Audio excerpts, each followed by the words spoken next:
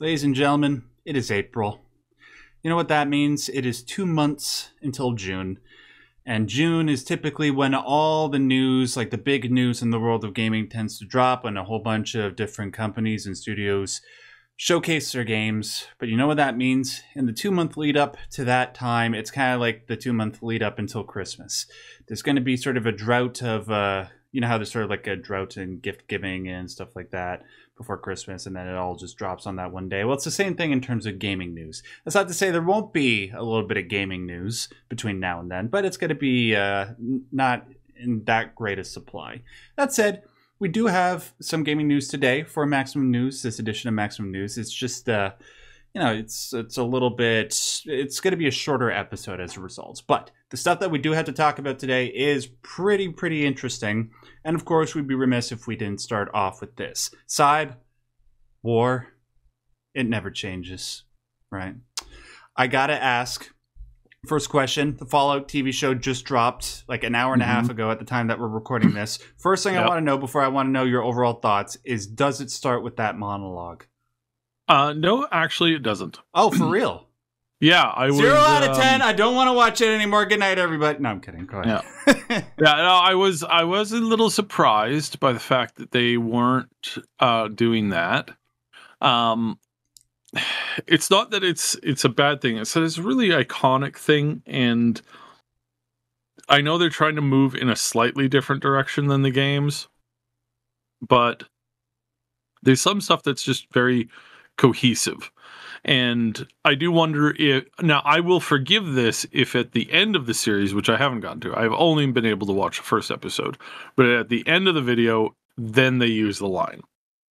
Then that would make sense. Like it's kind of like a full circle kind of thing, which happens. Like that's a common trope that you can do to like sidestep what people anticipate and then introduce something later on. So first thing I'll mention is we're not going to do spoilers. There's no spoilers here. Of course. We're to be talking about the look, the feel, general concerns that people had going into the show. That's what I'm going to be talking about.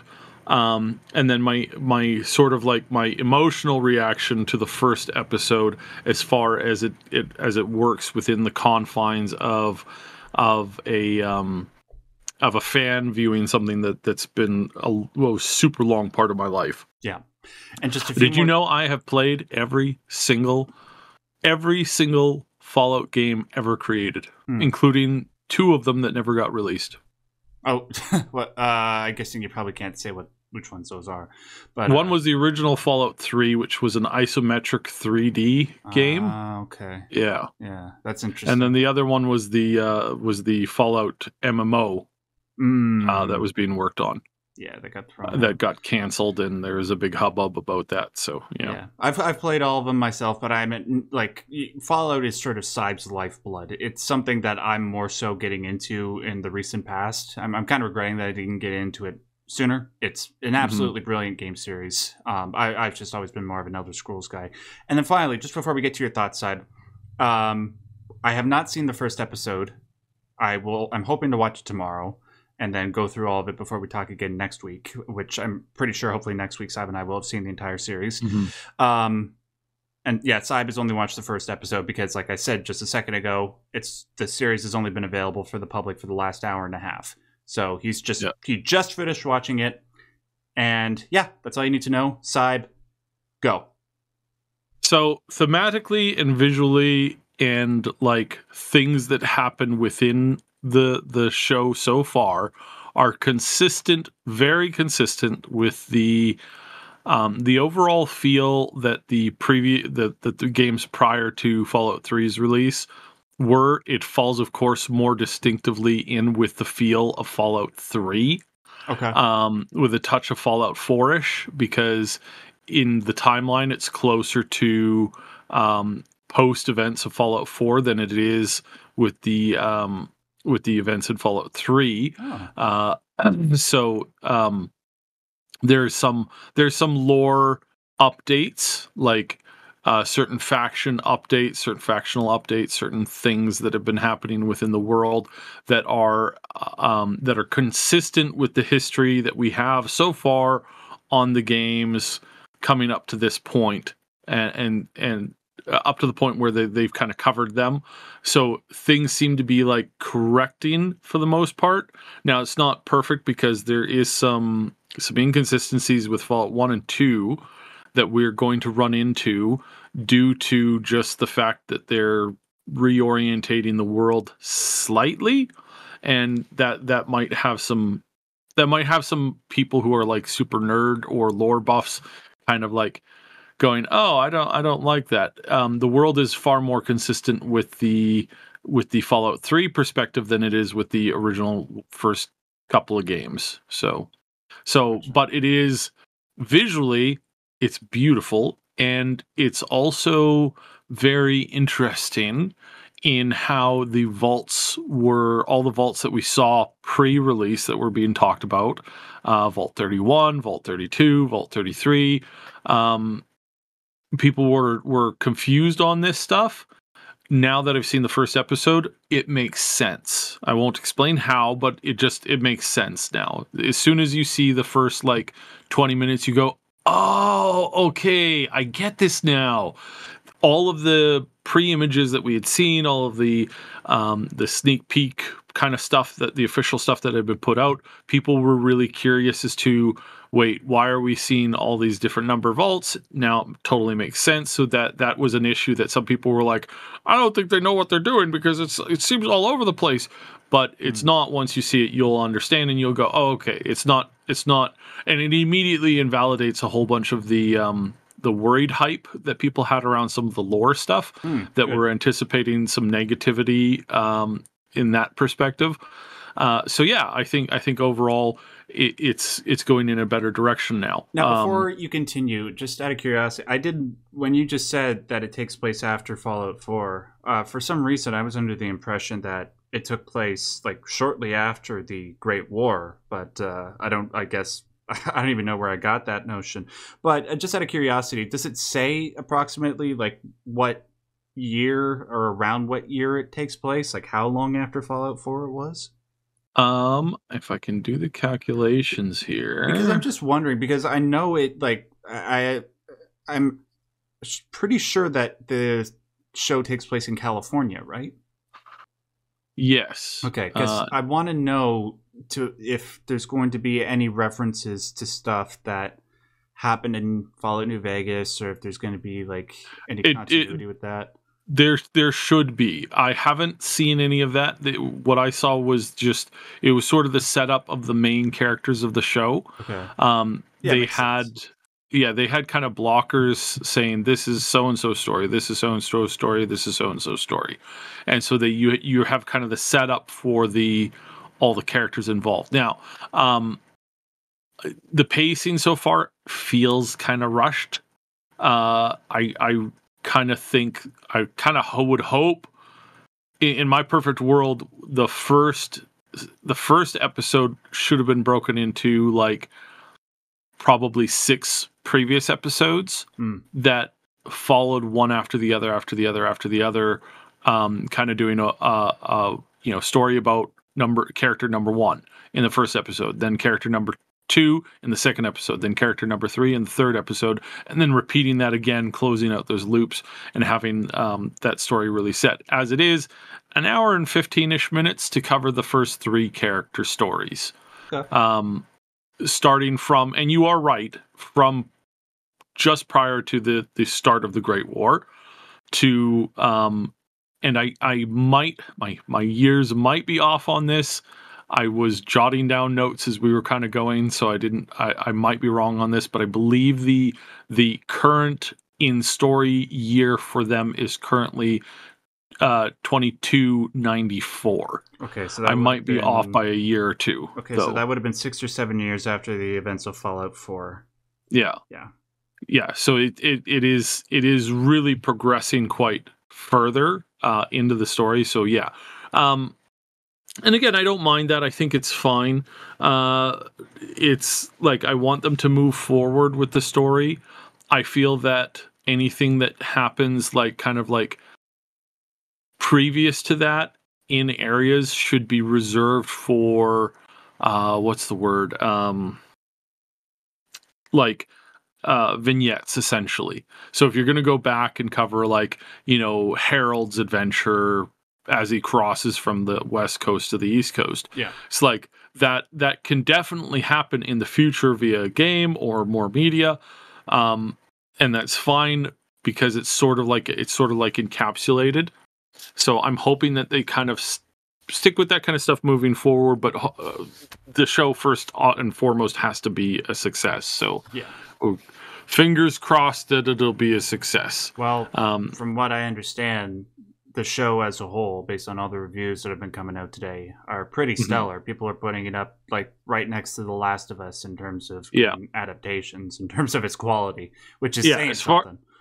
As far as the first episode goes, I 100% agree. I think this is actually better than The Last of Us, as far as like what I've seen so far.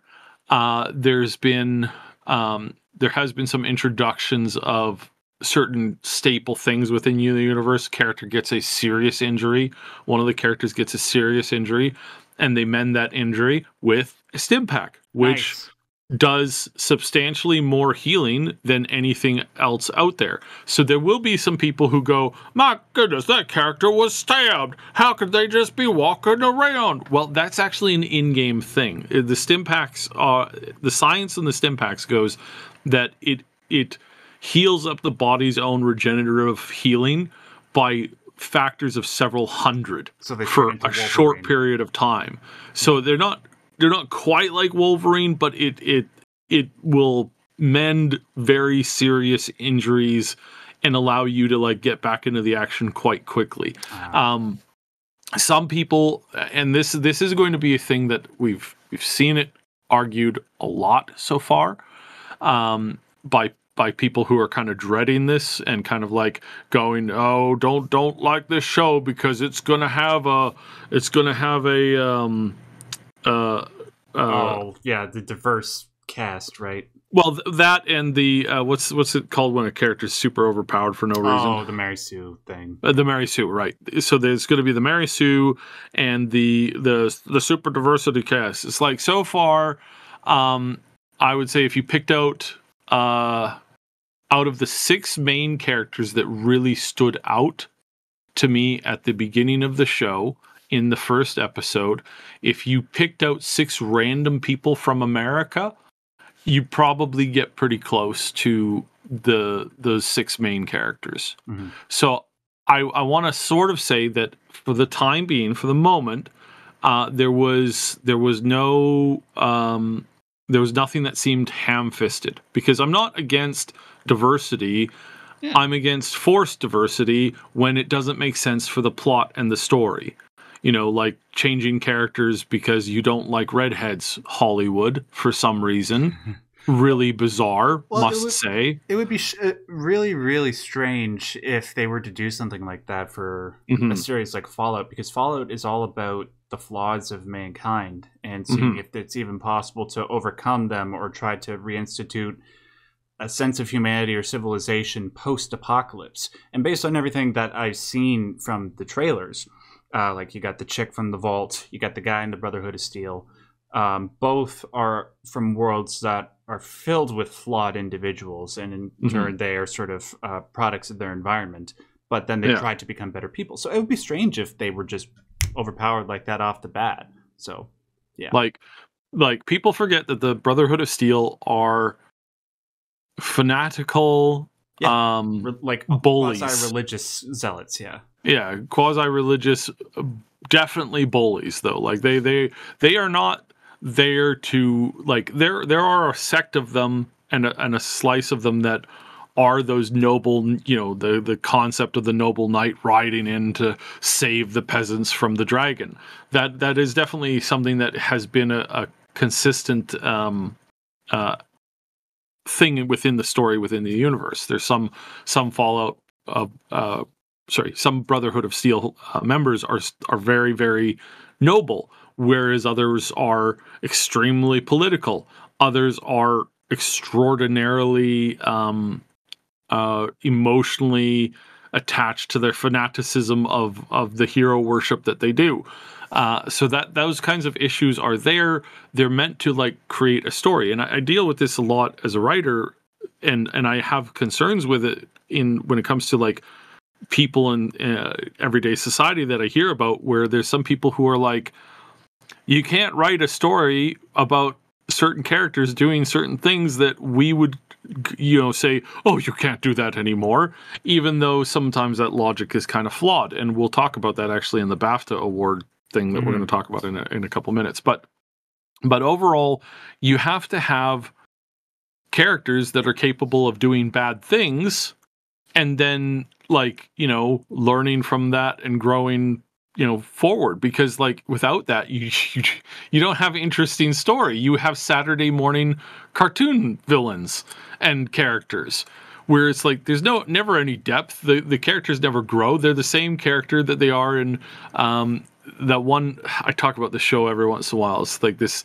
It's the guy that sounds like Elvis with the blonde hair, and the story just repeats itself. It's a loop. The story is a loop. Okay. The first episode leads, to 2, 3, 4, goes all the way around to the last episode, which then the last episode feeds into the first episode.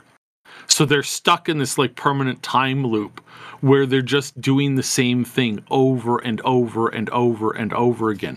And it's insane to think that that's good story writing for adults. It's very entertaining for children, sure, and it has its place in certain other places, but Fallout has to be gritty, it has to be crude, it has to be, you have to see the errors of humanity, because that's the whole point of the show. Yeah. That's the whole point of the lore. The story is to show damaged individuals.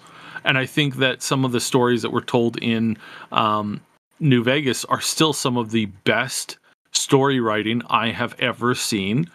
Joshua Graham, baby. Joshua Graham, but not just that.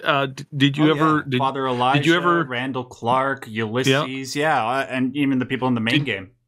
Yeah, did you ever in New Vegas? Did you ever encounter the sniper who was having emotional issues due to trauma?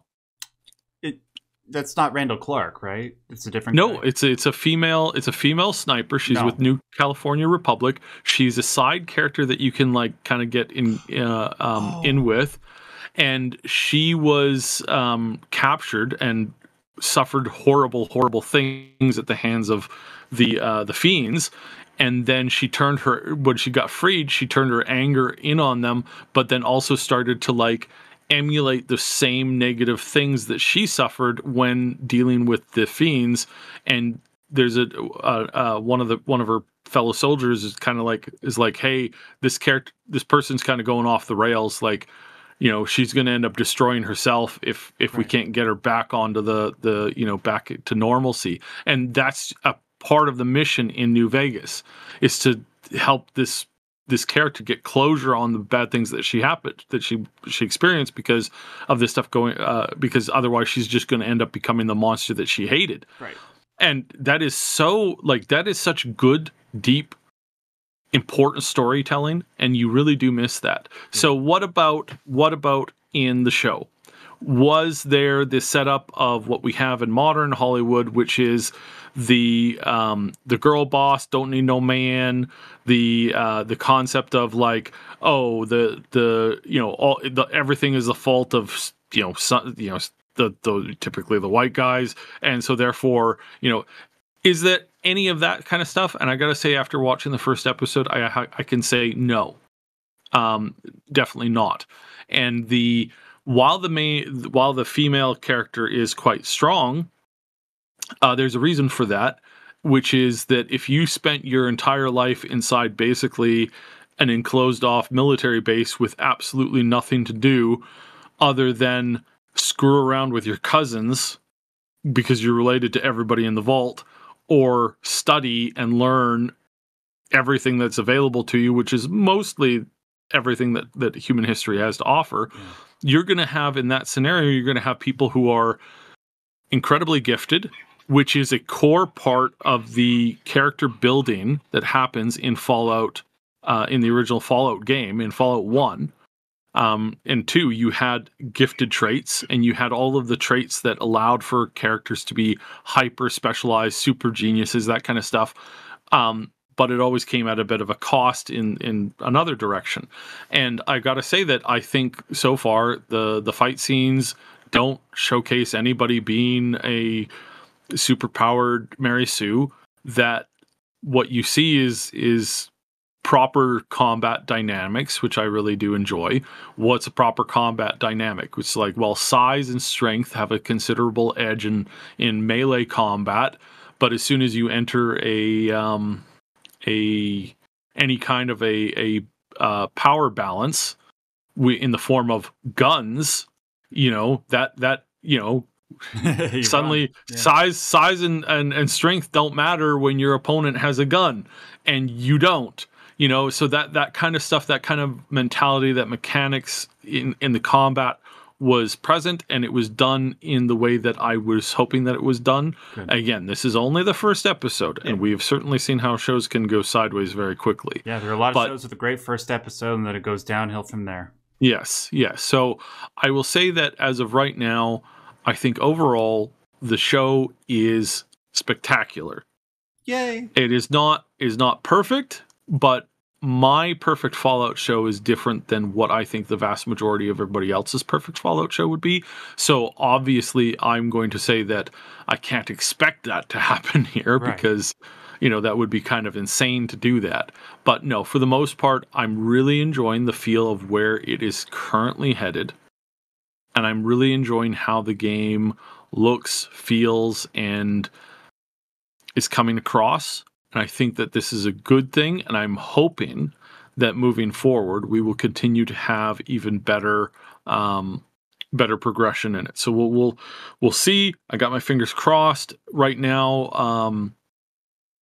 I did appreciate a couple things. So I was for a very long time in my life, and I was actually quite good at it.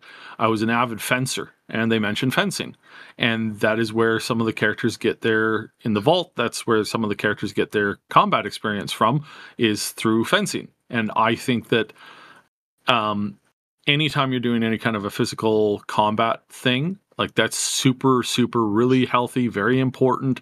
Ash is a big fan of this. He himself has gone through a lot of martial arts training over the last few years as a way of like staying healthy and keeping his mind focused, and he absolutely loves it. And it was present in the show, and I think that kind of like sets that up as a potential. But not all of the characters in the vault were blessed like that. Some of them were people who played games on their Pip-Boy nonstop and didn't do anything else. They did not have a good time when push came to shove. So there is, of course, stuff like that where it's balanced out, and I think that totally makes sense, because in a vault of like a couple thousand people, you're going to have like one or two stand-up people, and canonically in the Fallout series, those are the people who are chosen to go outside and brave the dangers of the wilderness to save their father from hell, which is one of the core human stories. It's Pinocchio. It's Pinocchio. It's Osiris. It's all of these stories stretching back, in some cases, millennias upon millennias. And so that's an archetypal story. When you see that, it's something that's actually, they've kind of proved that it's actually part of our DNA. It's actually driven into our core DNA experience because of all of the cool stuff that humanity has gone through for the last like couple 10,000 years or so.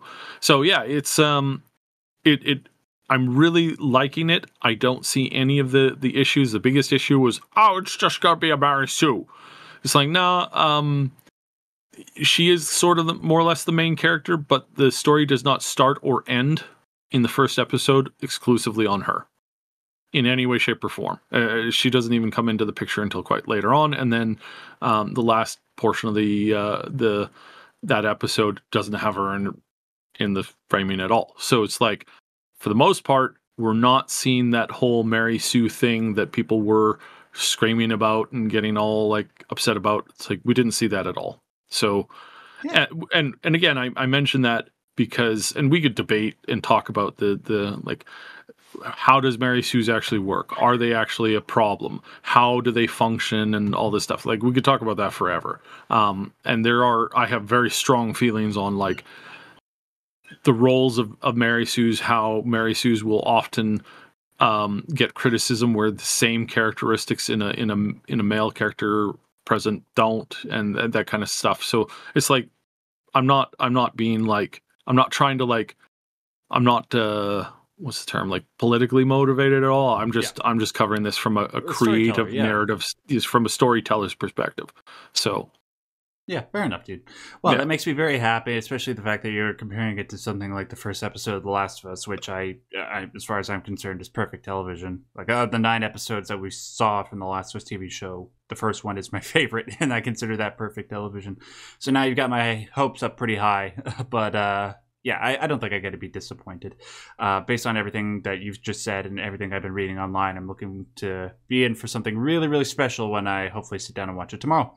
All right, guys, question is for you. Have you watched any of the Fallout show yet? Are you liking it? Are you digging it? Are you a Fallout fan? Is it in line with sort of what you were expecting for a Fallout TV show? Is it not? We'd love to hear your thoughts down below. All right, let's move on to this, shall we? BAFTA, Syb. British Academy of Film and Television Arts. They apparently have a video game division that I didn't know about, and apparently they've actually had a series of awards handed out to games for the past 20 years. I don't know why, but I guess, you do play video games on your television, so I guess that kind of fits. I don't know. But anyways, there was this article that had been making the rounds on Twitter, and I saw it like every single day this past week, to the point that it was driving me nuts. And I tend to understand why. So the people over at BAFTA, in advance of the 20th annual show that they do, their game awards, they put out a poll that went out to 4,000 people all across the world to try to determine what are the most iconic video game characters ever. And they came back with a list of 20. Now, the people that they put on this list, largely, the majority of them, I agree, should be on there. My problem is... I don't. Well, I mean, I do. But my problem is with the ordering of them, and the fact that there were like 3 or 4 on there that shouldn't be on there, and 3 or 4 that absolutely should be on there that, for whatever reason, aren't. I'm going to go through a few of mine, and then I'm going to hand it off to Syb so that he can probably... I'm sensing an even bigger rant than me. But I think he and I share pretty common ground on at least this. And this is sort of the main thing that people were, I think, rightly bitching about online. The number 1 spot was taken by Lara Croft, Tomb Raider. In my opinion, she's definitely in the top 20 most iconic characters. Possibly the top 10, and I don't think she belongs in the top 5, but I think there's a reasonable argument that she could be. I do. I think she's number 4. Right. But she's not number 1. No. That goes the number 1 Mario. Most iconic character in the history of gaming, Syb, is Mario. Hands down, no questions asked. That is an objective fact. Yeah. That's like saying Neil Peart is not the greatest rock drummer that ever... Well, that's a little bit more subjective. But I'm being facetious, but I'm trying to get across a point. Obviously, it's Mario. There's just no other choice. Right? So, I don't know. Do you have anything you want to say about that before I go down my list? No, you're 100% right. Mario is number 1. Yeah. This isn't a sexist thing. This is just a numbers-wise thing. So, of course, yeah. It's just... Mario has had the greatest... It has sold the greatest number of copies, has the biggest franchise, is the most universally recognized. There are starving kids in Africa. You show them a picture of Mario and they know who Mario is. Yeah. Seriously. And I bet you dollars to donuts that the vast majority of those kids in Africa don't know who the hell Lara Croft is. All right. Yeah. Moving on. Agent 47 at number 3? At number 3, whoever wrote this is an absolute idiot. I'm sorry, but you have no idea how to do your job. Right. Agent 47 is one of Ash's most favorite characters in video gaming. Yeah, he's iconic. And even he would say no. This Agent 47 is nowhere near top 10. Period. He is probably about 18, 19. Yeah, because it is an incredibly niche genre that has taken large, gigantic gaps in releases, and that is a thing, and that's one of the things that Lara Croft has an issue with. She's not a first gen gaming character. She's a much later than first gen. But yeah, no, this is no.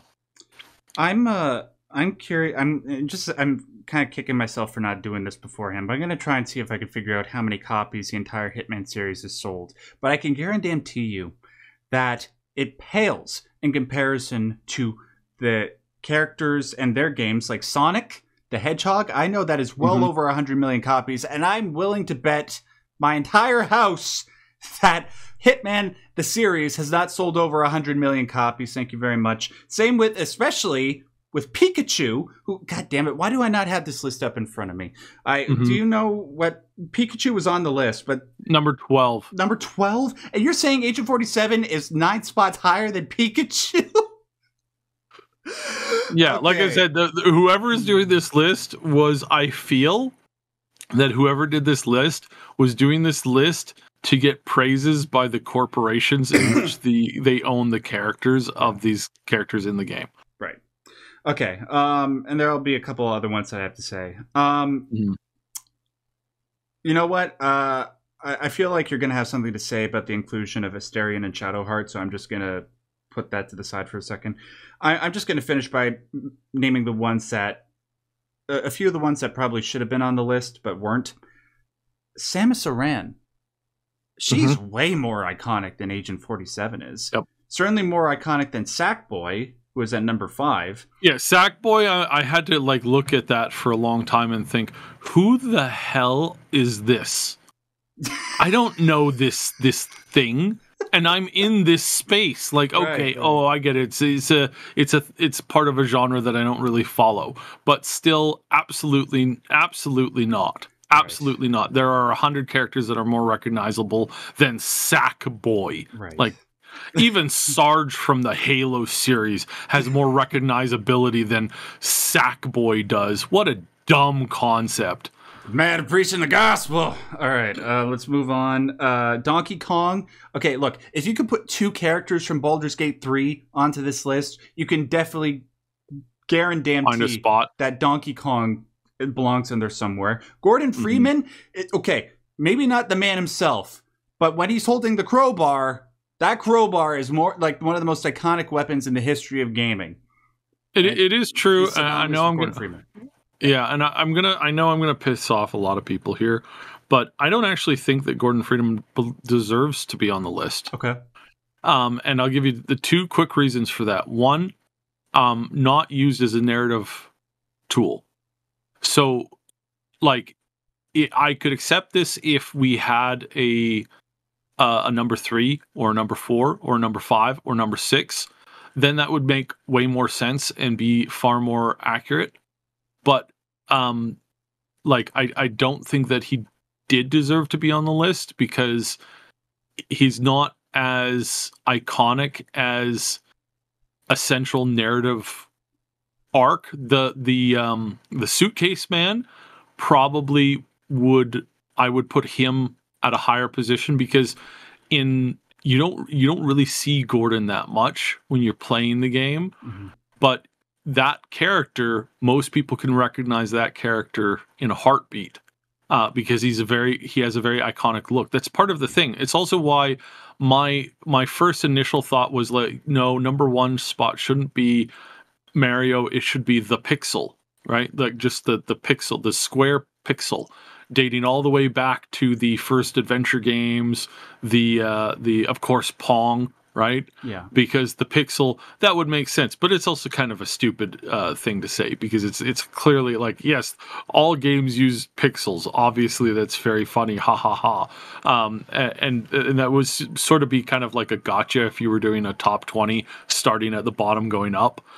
And then, you surprise everybody by, our number one is the pixel, because without him, none of these characters would be here. Ha ha ha ha. Our number one Very is funny. the Z-shaped block from Tetris.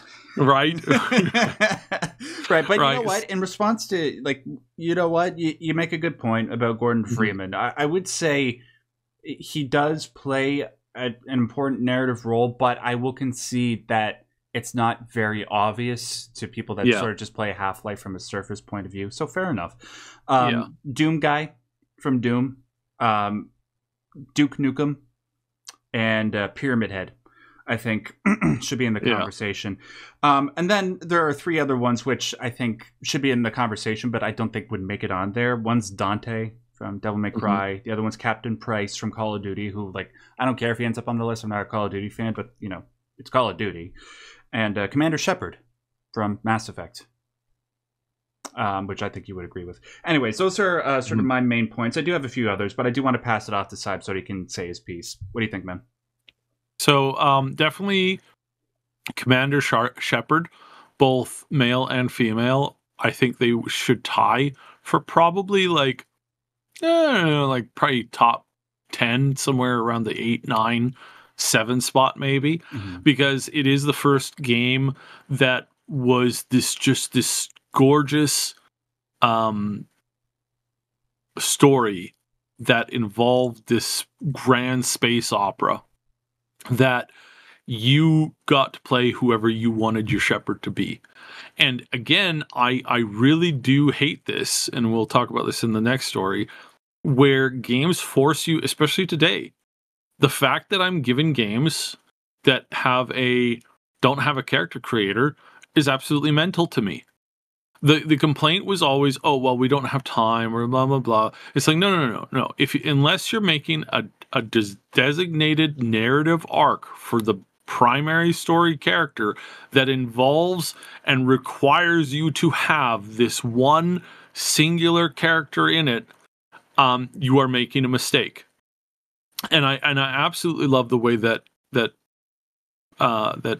Larian approached this, by having you not only be able to play as your own character, but actually being able to play as Shadowheart or as any of the other Astarion and the other characters. Gale is playing as Gale through a playthrough is hilarious. It's really fun. I think he's more fun to be a companion with, because his snooty kind of attitude is just always so great to hear. But yeah, there's the fact that there's not a player generated character archetype, and Mass Effect would have been the perfect option for it. If not the original character from Dragon Age Origins, where you chose and created your own character, and it could have been anything from a human to an elf to a dwarf to and so many options available. And I really do wish that they had stuck with that. Like, I really do wish that they had stuck with that through 2 and 3, and just like really focus down on it. And I hope that we'll have those choices moving forward. And I hope that the next Mass Effect game gives us the opportunity to play as a different alien. Like, I think that would be actually really important. But the narrative writing tends to get stuck in this stuff, and then you have this minutia of like, oh, well, we can't do this because we can't create story that encompasses all this stuff. Of course you can. Of course you can. You take a whole bunch of kids from a whole bunch of different races, and you put them all in some kind of like, a survival situation where they all grew up together. Suddenly you have a unified baseline with which to write the expanding of all of the potential characters that the player could pick. Boom, done. It's like this isn't hard. I know I'm not a new writer. I haven't put out my official book series yet, but I am a published author, and I gotta say that the laziness that I see in some writing is just phenomenally weak. Fair enough. It's phenomenally weak. But back to the list, so. Yeah, so Mario's number 1. Agent 47 is not on this list, or if he is, he's at the very bottom of the list. Yeah. Sackboy is definitely not on this list. Sonic the Hedgehog gets a bit of a minus because, again, it's a character who super important to me growing up as a kid, playing video games, watching the cartoon. I loved this. I loved it 100%. I think it's actually one of the best game to TV series things that ever happened, and I really. You mean a movie? Or no, the TV series. Yeah, I'm sorry. Yep. I gotcha. It's a cartoon series was just absolutely brilliant. Way back, like this was way long time ago. This was like in the 90s that came out, and it was really good. It was amazing. Pac-Man deserves to be higher. He's probably top 5. I would probably maybe even put him as like 2, but I think Link is a little bit better because we don't have many, and the fact that he's number 6 right now and Link is number 7 is kind of stupid because Pac-Man is only in one game and we don't even have like newer versions of that game.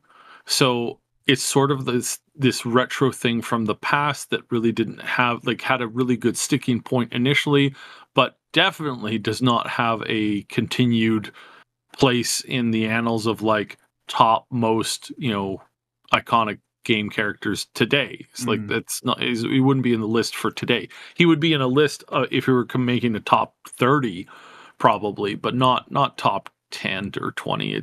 Maybe Pac-Man's most important characters. Maybe not iconic. Yeah. But sure, I understand your argument. Yeah. So then, and Link, of course, Link, Zelda 1, 2, 3, 4, these were masterful games, and then you get into the new 3D worlds, and it's even better. So, and I'll say that Link definitely deserves to be higher up. Master Chief definitely deserves to be on the list. Kratos deserves to be on the list. Shadowheart, I disagree. She does belong on the list because, and not high up, but she got number 10 on this list, and that's too high.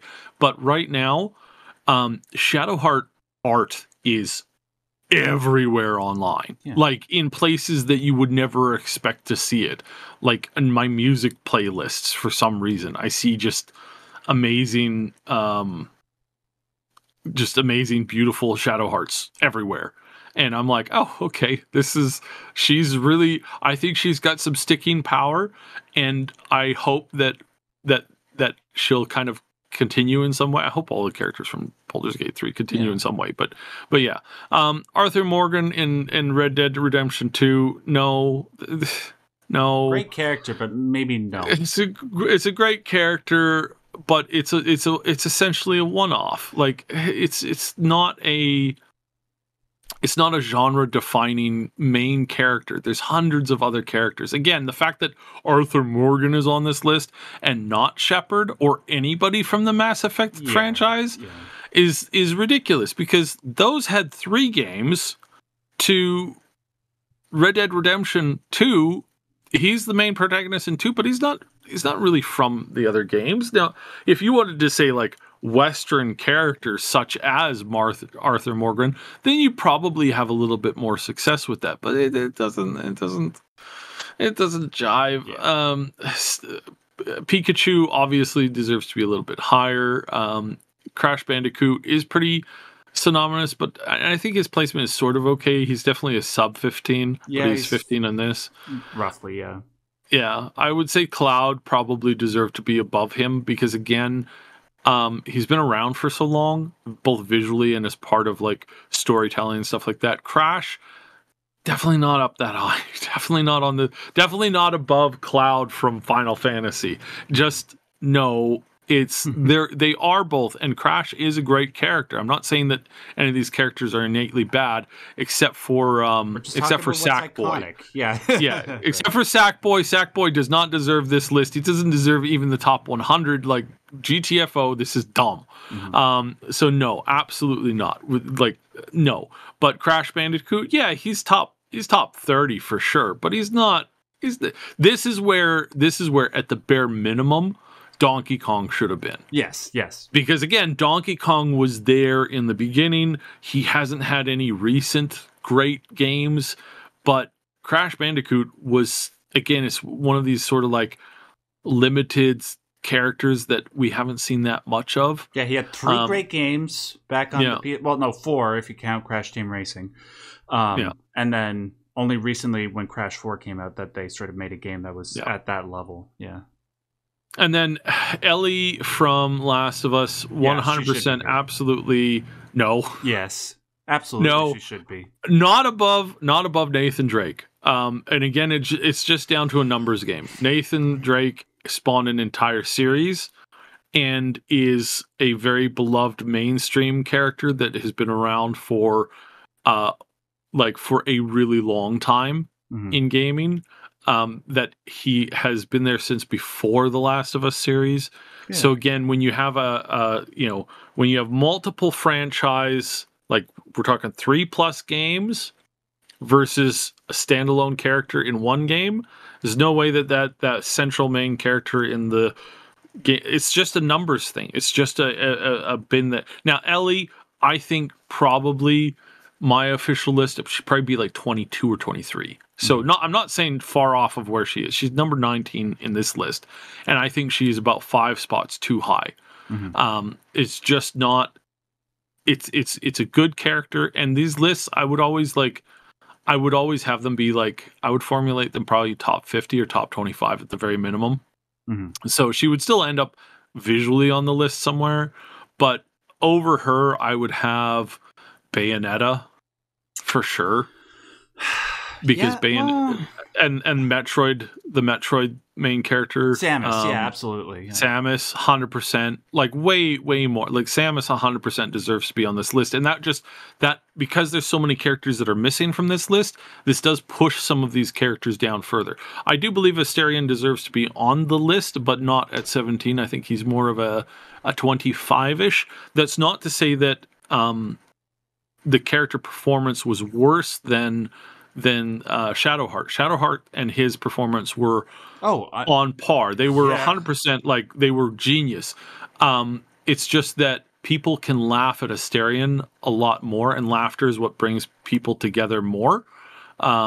Generally speaking, comedies I feel have a more longer effect on people than kind of like a romancy, like hearty kind of character. But I mean, Shadowheart said some great comedy lines too. So but the delivery for the various lines that they were doing, I think obviously Asterion, and his voice actor, he deserved the wins that he got for best actor, because the stuff that he did was absolute gold. But this is just a reminder that these people have no idea what is with gaming, because they forgot so many core characters in gaming. Again, Samus has not always had great games. The Mother, was it Next Mother or Mother Next or whatever that one was? That was a terrible one. Absolutely garbage. The writing in that was trash. You mean Other M? Other M. Yeah, that's the one. That was her darkest moment, in the sense of like a writer who did not know how to handle a character, did not know how to write in general, and who did like, hey, what's the top 20 tropes that I can do? Okay, this is now my centralized plot for the entire story that I'm doing, is just going from one stupid bad trope to the next stupid bad trope, and not the good tropes. Like, there's good tropes that are like, the tsundere, we love the tsundere, she's so funny, yes, of course, to the cleverly written other tropes that get into games. Other M was a disaster in all of these things, and I think is one of the worst games to ever go down, because it was so disrespectful to the character. Yeah. But Samus as a character survives past that, and is one of the most important key characters in the history of gaming. And the fact that she's not even on this list, whereas you have Ellie from The Last of Us, it's like, again, it's like, yes, if you're 14 years old, that probably makes more sense to you. Right. But if you've been around since the advent of gaming, no, it's like it's a flash in the pan. Yeah, right. I tend to agree with you. Yeah, Samus and Donkey Kong are the biggest emissions. Absolutely. Yeah, 100%. So you nailed that. Honestly, Syb, I think for the majority of it, we share general agreement. The only thing that I think I significantly disagree with you on is the inclusion of the Baldur's Gate characters. Not because they're bad or anything, but it's just because it's too soon. But maybe in like 3 or 4 years, I think, yeah, absolutely, they would surpass characters like Ellie, Nathan Drake, maybe, yeah, definitely Kiryu. But yeah, anyways, those are our thoughts. Sorry, we gotta move on because we have a couple more things. We're almost at the hour mark. But yeah, any thoughts on this list, guys? We'd really love to hear your thoughts. We also like to hear you equally laugh along with and mock this list for the lack of Samus. All right, moving on to this. Star Wars Outlaws. It's a game that I'm kind of curious about because just there has to come a point where the promise of an open world Star Wars game actually meets its full potential. And I don't think Star Wars Outlaws is going to be it, but I'm keeping my eye on it just because eventually it's got to happen. And this is sort of the closest that maybe we're going to get to that dream. But the thing is, just like with a lot of people, when it comes to a lot of Ubisoft games, the way they market it and the way they present it is generally good. But the sticking point for a lot of people is when they pick up the game and they go through the gameplay loop. How similar is it to the common Ubisoft formula? Now, some people love the Ubisoft formula. Some people are kind of tired of it. Some people are indifferent to it. I haven't played an Ubisoft game in about 10 or 15 years, save for Rainbow Six Siege. I haven't played Assassin's Creed. I haven't played Far Cry games for a while. And yeah, but I know enough, like based on what people have been saying online, that they sort of want more innovation. And I'm curious to see whether or not Star Wars Outlaws is going to provide that. Well, we got our latest look at it this past week when they released a story trailer for it. We also got a release date. It's coming out August 30th. So that's good. I'll probably just be spending that week going on my 3rd or 4th playthrough of Black Myth Wukong, but that's just me.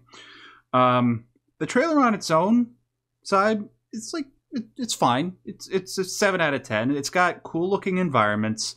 The vehicular travel, like on that bike that she's on, going across the water and stuff, and when she gets attacked by the big sandworm, that looks cool. But there wasn't really anything besides that was really stand out about it.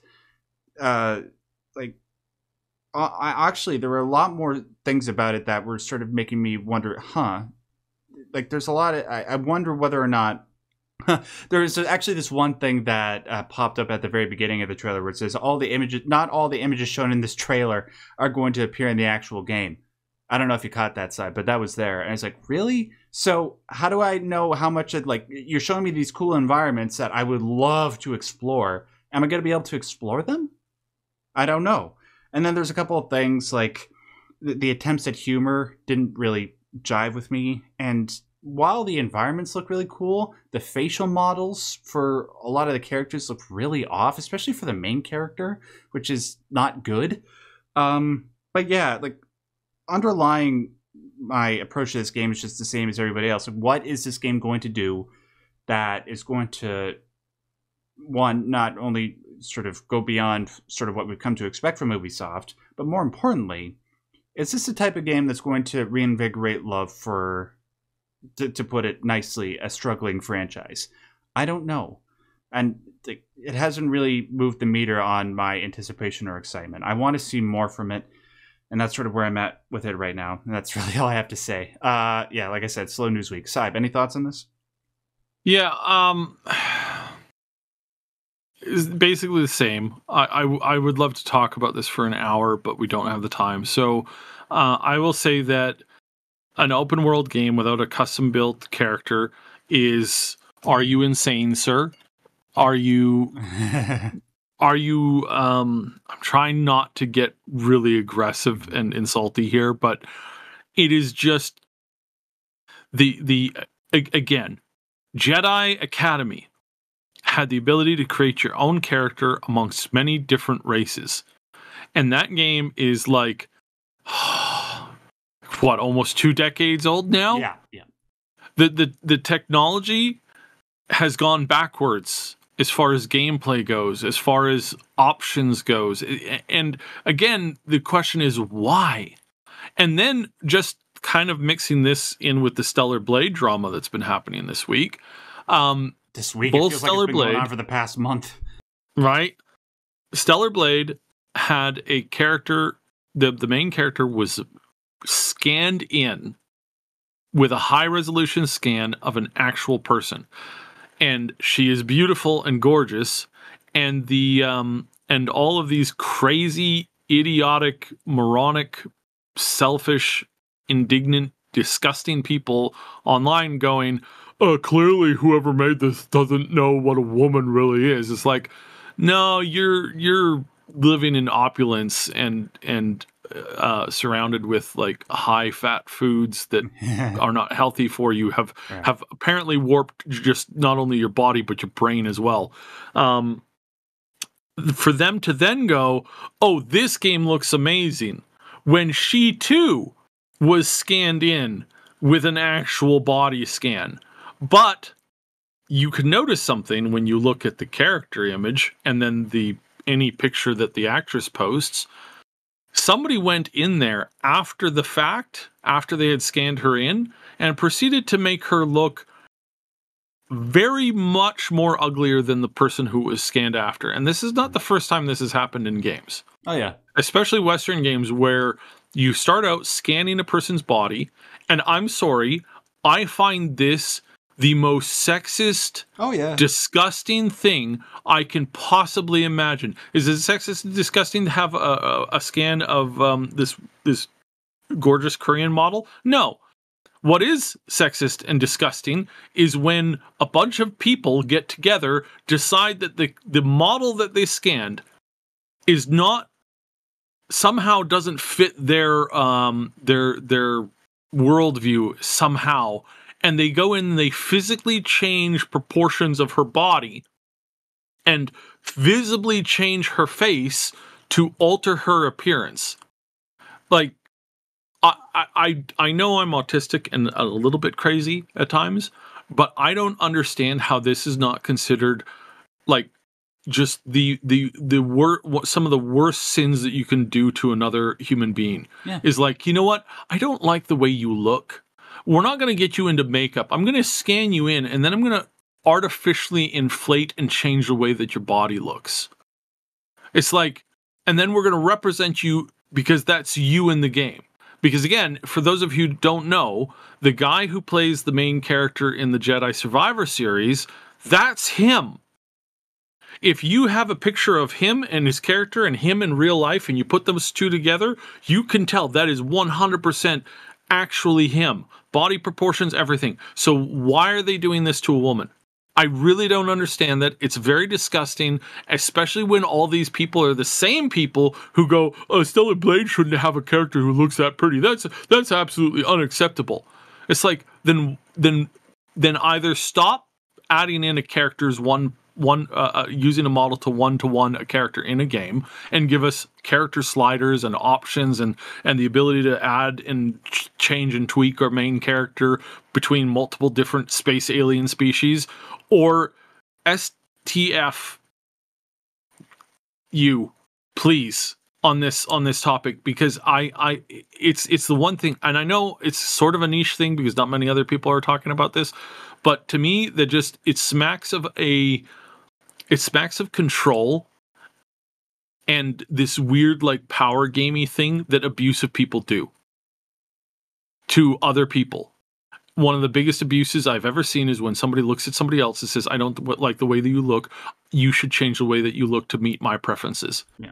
It's like we all have a right to be in whatever bodies we want to be in, and we all have the right to, try and better ourselves, but to do this to an actress that you've hired to play a portion or to play a role, like, what the hell is wrong with you? Yeah, just let people make their art and the way they want to, and if you don't like it, make your own art.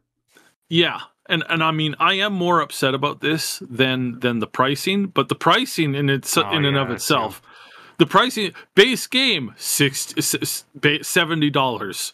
You want the gold edition? $110. You want the ultimate edition? $130.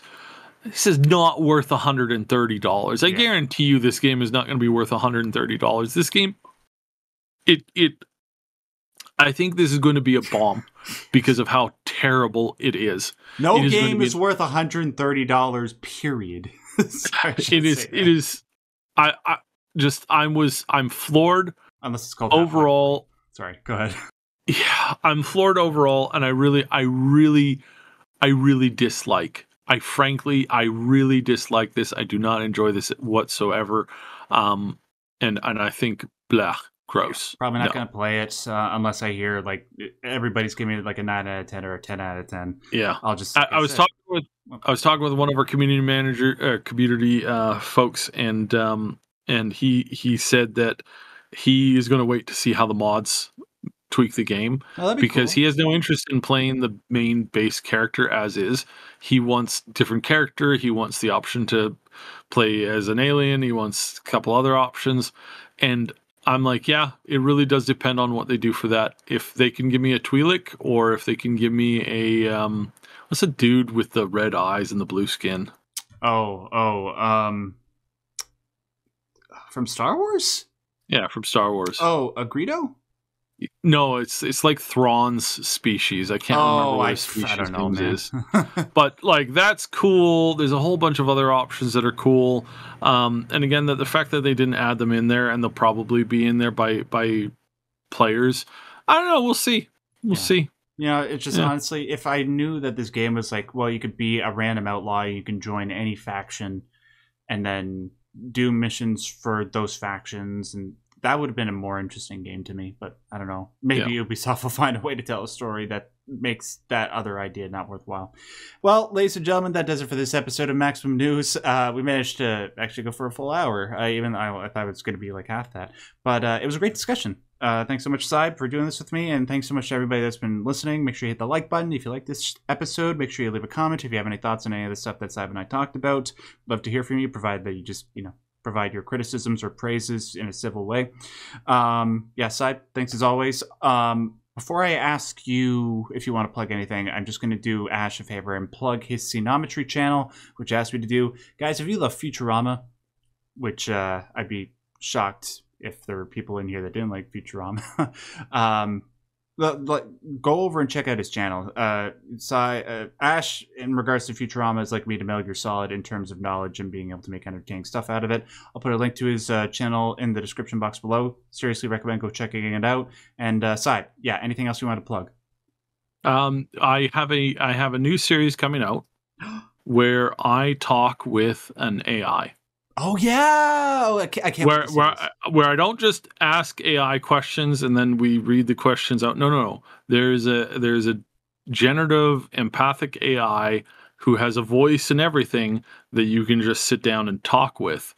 And we talked about video games for about half an hour, and I was impressed by the conversation. I genuinely was impressed with how it felt. And this is definitely a series that is going to be around. I'm gonna get around to doing the second episode sometime soon. First episode should be out sometime very soon. So, right.